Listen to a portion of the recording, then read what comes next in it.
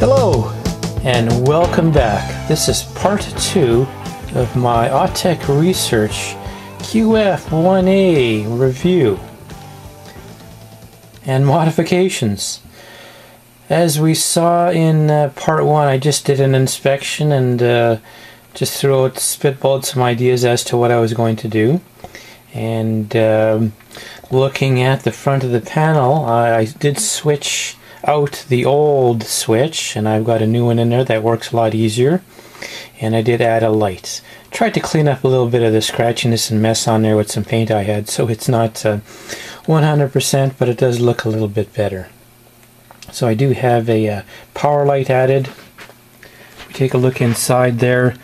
I've got my power hook up here, and there's a grounding there so that when I turn the unit on, I do get a status indicator.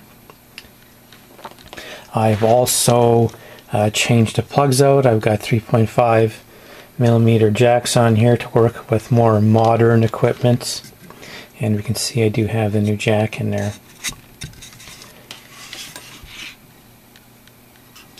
So got rid of those big old clunky phono jacks, cleaned it all up, and I've got cover painted. I didn't like that puke beige color,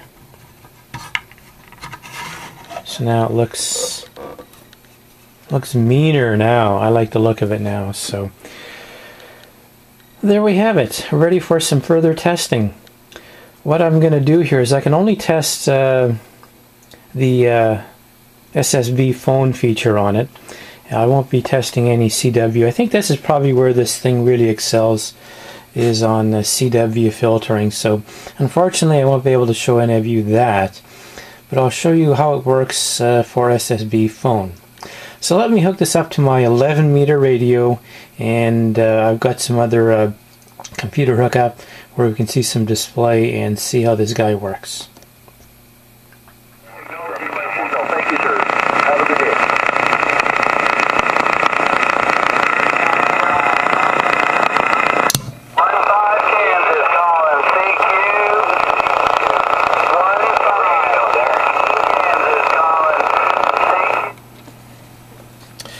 Okay, that was just a brief little demonstration on some audio filtering. I'll just show you my setup here. I'm just running 11-meter radio, Cobra 2000, and I'm just monitoring the regular 38 lower sideband.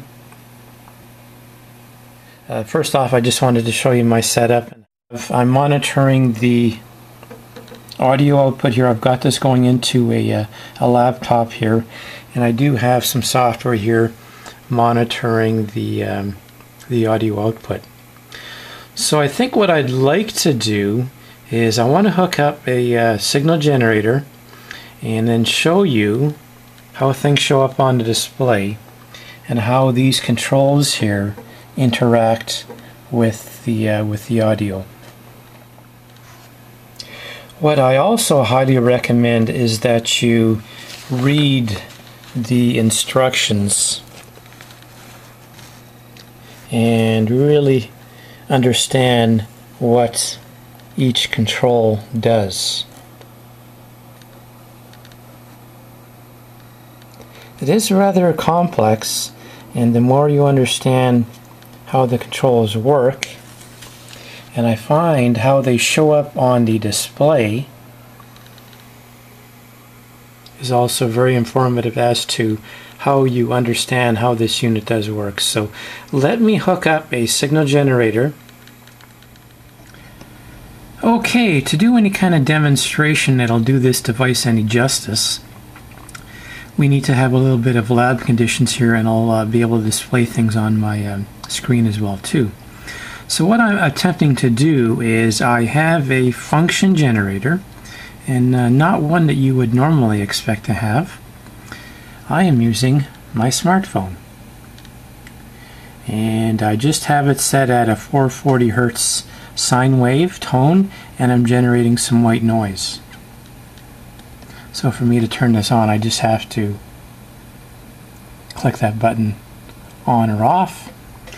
the output of my phone is feeding the input of the Autek, and I'm looking here on this display. So right now it is on, off, on, generating white noise.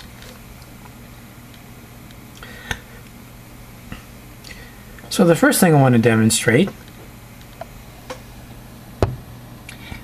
is the high pass filter option. So right now the unit is in the bypass mode, and I am going to work the leave this on HP high pass and then work on selectivity, frequency, and audio notch. So let's go over to take a look at the display, and I'll turn it on. Okay, so the filter is just off right now, and my function generator is generating a whole bunch of white noise. And we can see here I've got my 440 hertz tone. Spit it out. Saying right there, 440 hertz tone. And the bandwidth here is from 0 to 4000. And let us turn on the Autek. Okay, there's the Autek. So that's in a high pass. We can see it's exactly doing that. It's passing the high frequencies. So right now I have the frequency at the far left. I'm going to start to rotate that counterclockwise.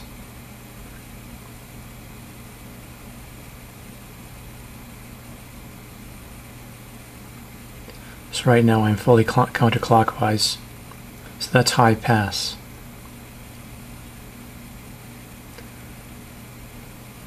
So that's fully counterclockwise. Now I'm going to go to the selectivity. It is fully counterclockwise, and I'll start to turn it clockwise.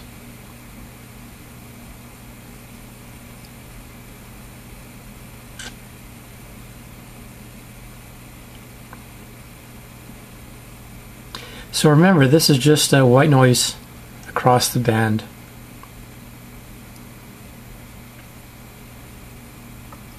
Okay, that's returned to the fully counterclockwise. So right now this is the notch frequency, far left control.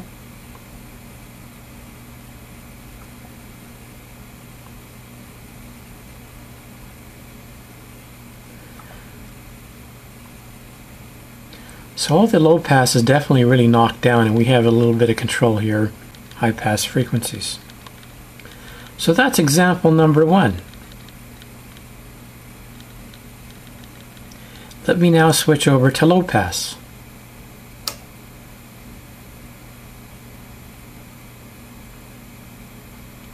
We can see we have our 440 hertz tone there.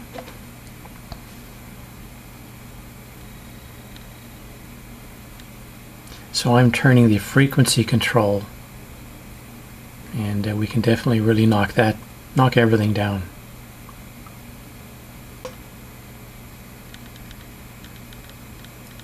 So remember, this is low pass.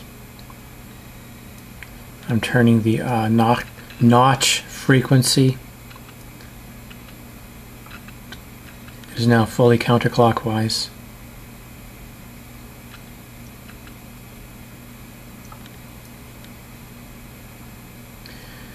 Okay, third position. This is the notch filter.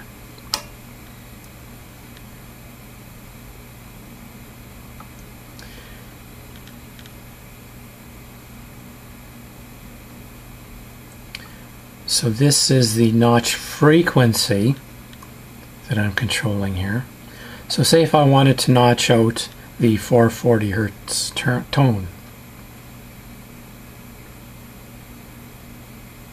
I'm going to control the frequency control on the far right hand of the box.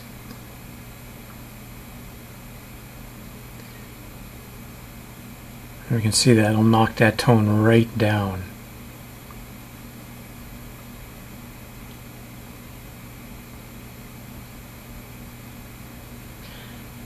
So if you had some tone interference or something on a specific frequency, And so you can knock that right down. So let's put that up to maximum again. I'm going to go to the selectivity.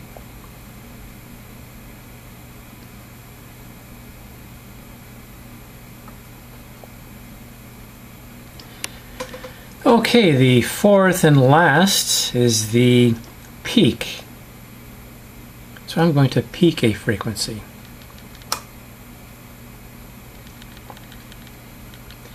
So our 440 Hertz tone is gone, and it looks like it's trying to peak on, say, let everything through around 2500. So right now I'm adjusting the notch frequency control on the far left of the box.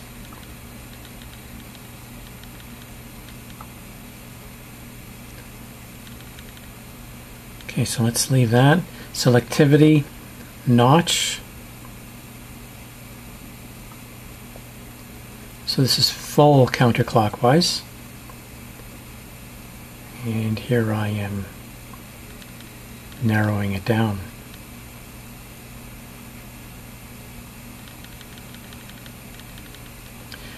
And the last control here is the fourth one on the right. I'm fully counterclockwise. And remember, this is on peak. This is allowed certain frequencies, maximum. And this is controlling which frequency.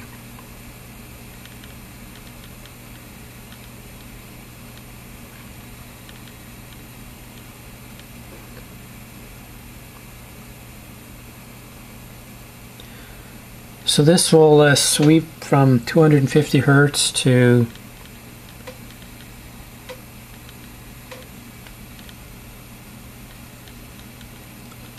around 3000.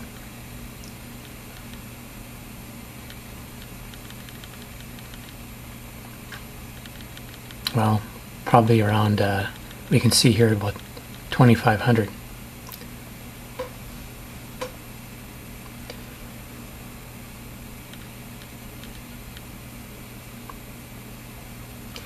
So as you can see, there's a lot of flexibility with this Autek. And for me, I'm a visual person. Seeing the display here gives me a good idea what the controls do. Without this display, the device is definitely, I find it's a little difficult to figure out what the heck's going on. So hopefully you've been able to gain a little bit from this, as I have. And that's why I like having this display on when the radio is on. Of course, under real-world conditions, listening to real-world audio, things will be different. And then it's a matter of a trial and error and what your ears tell you. This is what our eyes are telling us.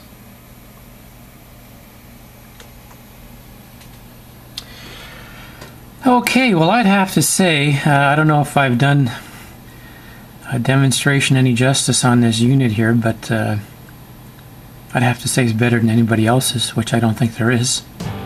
So hopefully you got something from this.